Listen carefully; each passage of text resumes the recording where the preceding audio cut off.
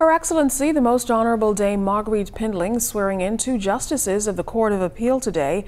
Former Acting Justice of the Court of Appeal Milton Evans and former Chief Justice Michael Barnett will preside at that High Court. The two men were sworn in with family, friends, colleagues, and government officials, all witnessing the event. Justice Milton Evans on the appointment. First of all, I'm honored. I'm grateful to God because none of this would have been possible without him. And of course, it's an honor and privilege to be able to serve my country in this capacity. You know, there's a lot of work out there to be done in the Court of Appeal, and I want to make sure that I contribute as much as I can to that effort.